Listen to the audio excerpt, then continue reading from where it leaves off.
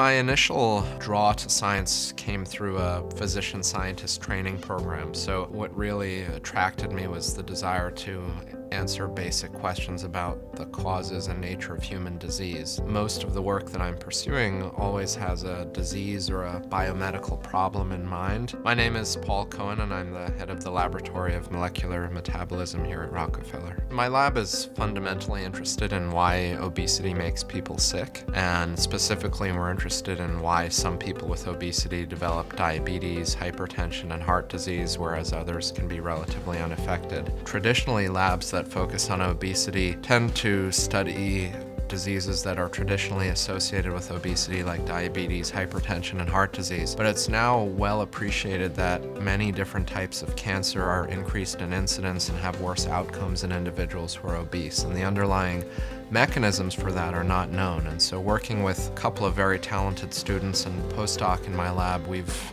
embarked with a lot of enthusiasm into this new area. I was an MD Ph.D. student in the tri-institutional program, and I did my Ph.D. in Jeff Friedman's lab here. Since my time in Jeff's lab, I went on and did clinical training in internal medicine and cardiology, where I continued to practice, and those experiences, I think, keep me grounded as to what some of the key unanswered questions are. Another unique thing about Rockefeller is that we have a research hospital right on campus that allows us to do human subject research with really a minimum of bureaucracy or red tape. And in the past, we would have really exclusively focused on mouse and cellular models, but the environment here allows us to begin to think about doing studies like that for the first time in human subjects. So we are in the earliest phases now of some human subject studies. The most satisfying aspect of the work here is, I would say, twofold. So on a daily basis, it's interacting with students and postdocs in the lab,